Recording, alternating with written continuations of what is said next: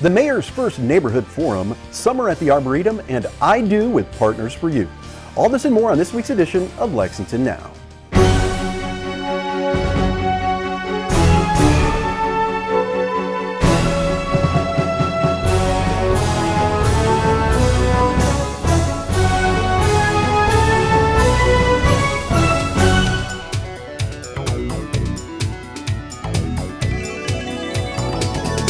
I'm Neil Noah, and this is Lexington Now for the week of June 10th, 2019. Mayor Linda Gorton recently hosted the first of what are hoped to be many neighborhood summits. We were there to capture a few highlights. My name is Danny Woolhams. I live in Lexington and have done so for about 11 years, and I have lived in the 4th District for 5 of those years. So I came out today because I was really excited to see kind of how our city is moving in terms of engaging our community about different issues that we're all trying to face. So looking at ways that we can build up our neighborhood associations, looking at ways that we can communicate with our city government in more effective manners, looking at ways that we are addressing the opioid kind of epidemic that we're seeing. I was really excited to kind of come out and see what the city is doing right now and how we're working to teach people about that. My name is Liz Sheehan. I'm a Lexington resident and I live in the 5th Council District.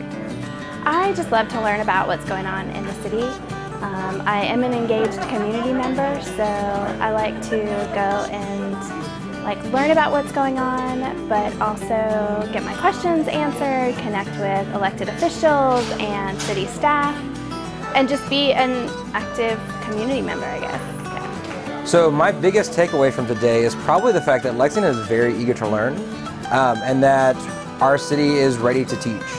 Every session I went to today was timed for an hour, and I think the people in each session probably could have stayed for another 30 minutes each time because they had so many questions and so many things that they wanted to know more about. I was happy with turnout. I'm glad that so many people came and were involved. I was happy with the diversity and the turnout. And I was happy at how interactive this was, that it wasn't like a sit and listen kind of thing. You really got to get involved. There were games to be played and some fun to be had. You got your questions answered. So I really enjoyed that engagement piece.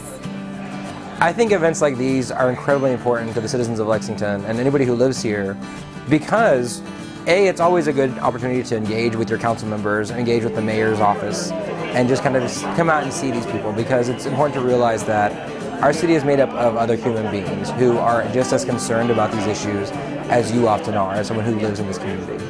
And so I think that coming out to a place like this and doing events like this really help to kind of build those communication relationships and help further the conversations that we're all having. I think it's important on a number of levels. So one is just an educational and an awareness component. So making sure that you know what's going on in the city and when you need help or you need a service that you know who to go to ask for it. Another piece is just kind of connecting with elected officials and city staff so that you know who the appropriate person is to ask. And a final piece is just being engaged. So this is a way to be engaged. This is a way to kind of talk to people about your concerns, learn ways that you can make change, and to meet people in the community. I would recommend this to any resident in our community from the educational and awareness impact that it could have for your life, but then also it is a way for you to find the different ways that you can get engaged in the community. I would highly recommend coming out to an event like this because I do think it's a great opportunity for people to engage with their city government and other partner organizations. I'm looking forward to the city hosting more of these in other locations around town and probably different times, different days, because there's a large segment of our population who I'm sure want to be here, and I look forward to the city kind of opening up that table to those people. And I'm going to make sure people know that if our city's making an effort, I hope that you're showing up too, because it's a great event, great opportunity for people to really learn, and I'm really looking forward to seeing what happens next. In spring and summer, the Arboretum is the place to be. We're joined by the Arboretum's own Jackie Gallimore. Jackie, can you tell us what's coming up this summer? Okay, sure. So in the Arboretum, as always, the grounds are open from dawn to dusk during the summer, and it's free and open to the public. And we always accept donations too, so there's a donation tube right at the parking lot. And then our only admission garden, the Children's Garden, is open our summer hours now. So we're open Wednesday through Saturday 10 to 5 and Sunday 1 to 5, and that'll be all the way through August 25th. There's always a daily program in the Children's Garden any day that we're open 3 times a day, so you can check on our website and see what's happening in the Children's Garden. Those are always fun and really hands-on, recommended for ages 3+. And then for adults, we have lots going on this summer as well. So at the end of June, June 29th, we have a tree ID class that you can take. We also have our annual run that's happening on June 22nd called the 100 Acre 5K. And then we'll also have, starting at the beginning of June going through October, we'll have mindfulness walks every Thursday from 12:10 to 12:50. We're going to kick off July with an annual band concert on July 6th, and it's at 7 p.m. It's free, and it's just a concert that happens out in the Arboretum. So come and bring your picnic blankets and a chair and just enjoy the band concert. We also have our wood turners display and silent auction. So what that is wood turners make different pieces from the trees at the Arboretum that have fallen down, and then they put them in the visitor center for display, and then you can also bid on them if you want to. It's really fun to come see them, and also a way to get a really cool artifact. We also have a couple classes on the art of floral photography. So if you are interested in learning how to take pictures of plants, this will be a good one for you. There's a couple sessions, so check our website for the dates and times. And then if you have kids that you like to bring to the Kentucky Children's Garden, we have our Sizzling Summer event, and that's going to be July 13th from 10 to 1 this year. So lots of crafts, lots of organizations that come and do fun stuff with the kids. And it's just the same price as general admission. And then we also have our Junior Master Gardener Camp that has a July session and also has an August session. We still have room in the July session though. So there's 3 main collections at the Arboretum. So the first one is the Walk Across Kentucky. That's considered our signature collection, and it's 80 acres of native plants. So there's a 2-mile loop that goes through there, and it's really neat to see different plants from around Kentucky. And the really cool thing about that is they were all actually wild collected from Kentucky. So our curator went out and collected either seedlings or seeds and grew them, and then now they're growing here. So we also have the horticultural gardens and displays, which are more of our showy plants, and it demonstrates both what you can do at your home, but we also have like a modern rose garden. We have the 5191 Memorial Rose Garden, and then we have a fragrance garden. So that's a really good place if you want to see some really showy blooms. It's plants from all over the world, as long as they're non-invasive. And then lastly, we have the Kentucky Children's Garden, which is our only admission garden, but there's lots to do in there. So there's a wading stream, there's misters, there's a model train. Gardening happens every weekend through programming. So there's lots of fun stuff to do, and that's recommended for ages 2 to 6 and their families. So a lot of the things that we do at the Arboretum require volunteer help, and we're very grateful for all the volunteers that we do have, but we're always looking for more volunteers. And if you're interested in either working with plants or people or working with kids, we have volunteer opportunities for you. So you can just contact us, and we will point you in the right direction that meets your needs and ours. When we come back, we talk Partners for Youth and the Summer I Do program.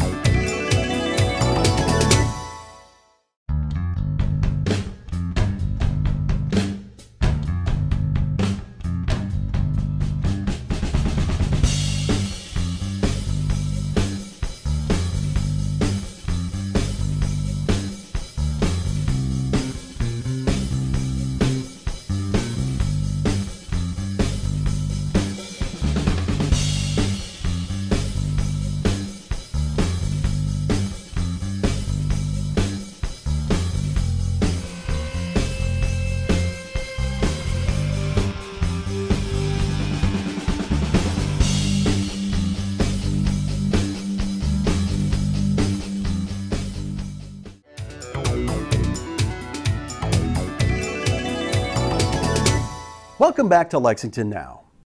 Summer break has started, and so has the challenge of finding ways to keep kids busy. That's where Partners for Youth's Summer I Do program comes in. Brianna Persley fills us in. Hi, my name is Brianna Persley. I'm the Executive Director of Partners for Youth. Partners for Youth is an agency that is under the LFUCG umbrella, and our office is located at 162 East Main Street, Suite 210. Partners for Youth started back in 1994 after a tragedy, and from that tragedy, Partners for Youth was born. We are a nonprofit agency, and we do many things for youth. Our mission is to promote positive youth development and to prevent juvenile delinquency through collaboration and capacity building. We do many things through our I Do initiative, which is a partnership with churches, colleges, other organizations throughout the city that come to our community partners table, and we find many creative ways to serve families and their youth and children.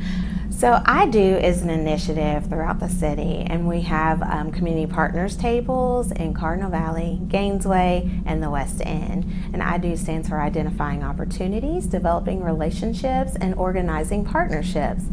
One of the many things that we do with that is Adopt a Park, and that is in June, coming up this summer in Valley Park on Tuesdays, Wednesdays, and Thursdays from 1 to 4 p.m. And then we'll be doing it again in July in the Gainesway Park and Tuesdays and Thursdays from 1 to 4 p.m. And so those are just fun, creative ways that we come up with to serve youth and families within those communities. One of the many things that people love about the I Do is our I Do summer list. Those are free, affordable programming throughout the summer to serve children and youth. Some of those are just a one and done, which you'll find on the very back of the pamphlet, and others go throughout the summer. But that's a really good list to find. Our community partners send us their information, and we compile it into a list that's easy to access via internet. A lot of people will print them off and disperse them throughout their churches or their community organizations just to get the word out there about what kids can do. As we all know, sometimes kids get into a little trouble during the summer because they just don't have opportunities that are available through them, and that's when the I Do list was developed so that we can make sure to disseminate that information throughout the city. Within the I Do list, you'll also find different camps throughout the city. We have over 70 in there this year, which is pretty great. You know, there's lots of opportunities that are a mix of things. They offer anywhere from art to music lessons, to recreation, to tutoring, some equine programs. So you're going to find a plethora of opportunities throughout the city for the summer. So we newly released our 2019 Grassroots Grants Allocations Programs.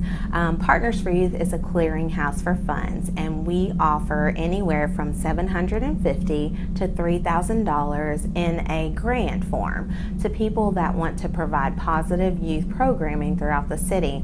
This year we have announced that we have offered or sponsoring 26 programs this year, and that list is also available for you to find on our Facebook page, our website, and also it's announced on Instagram. But we like to make sure that we are able to shout those out as well. Some of them are offered in the summer only, and some are offered in the summer during the fall semester, and also during winter break and or January. And so those are good programs that kids can also be involved in. Some are specific to an area and some are citywide. So we always encourage people to check those out as well.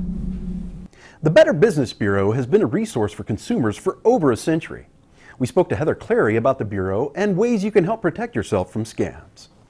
We're happy to be able to be here to assist people when they call, trying to check out a business or a charity, or perhaps they want to report a scam, or perhaps they were scammed and they need advice. And that's what we're here for, to try to help people mitigate that and avoid it and keep it from happening again in the future. The Better Business Bureau is a private nonprofit business organization. We are not a government agency. It started back in 1912 when some businessmen got together and formed advertising vigilance committees, and that later became the Better Business Bureau system, with over 100 offices throughout North America and in Canada, and including one office in Mexico. Know that the Better Business Bureau is not just there for the consumer, but we're there to help the business as well. There are scams aimed at businesses, and if you would like to become a part of our Better Business Bureau and help support ethics in the marketplace and keep the con artists out and keep all of our money in to keep our economy strong, and you'd like to see how the Better Business Bureau can help your business, give us a call and we can certainly see if you qualify to become BBB accredited, and be happy to have you to help us continue our mission of advocating for an ethical marketplace. A lot of the scams we hear about here at the BBB take place over the phone or over the internet. Going really strong right now are phone scams where the perpetrators claim to be with various governmental agencies, Medicare, IRS, Social Security, even court officials or the Sheriff's Department. And what we want to let people know is that these government agencies are never going to call you unsolicited. If there's a problem or they need to reach out to you, they're usually going to write a letter. However, these perpetrators are using scare tactics to get the public to return these calls and part with personal information or even money. And people have lost money to these scams because they're threatened with things like you're going to lose your Social Security benefits, or you're going to be arrested unless you pay these back taxes you owe, or a jury duty summons you missed. They'll make up any story to sound very, very credible, and unfortunately some people do fall for it. We want people to know that if they get a call like that and they're not sure if it's the real deal or not, give us a call. We deal with these every day, and we are here to help you determine the real calls from the fake calls and to try to avoid the scams altogether. We want to warn people that it's door-to-door time. Many contractors that are from out of town, they come around in unmarked trucks. They try to tell you they have leftover materials in their trucks and can pave that driveway or paint your barn, fix your gutters. They have no credentials, no insurance, no proof of anything. People have hired them, given them money, got shoddy work, if any work at all, and then had to pay more money to get somebody to come back and do it right. So avoid the headache. Use your BBB. We can help hook you up with businesses that you can trust to take care of those jobs. By the same token, we want to hear about any suspicious things going on in your neighborhood, people going door to door, offering services, you don't know who they are, using some scare tactics, high pressure, things of that nature.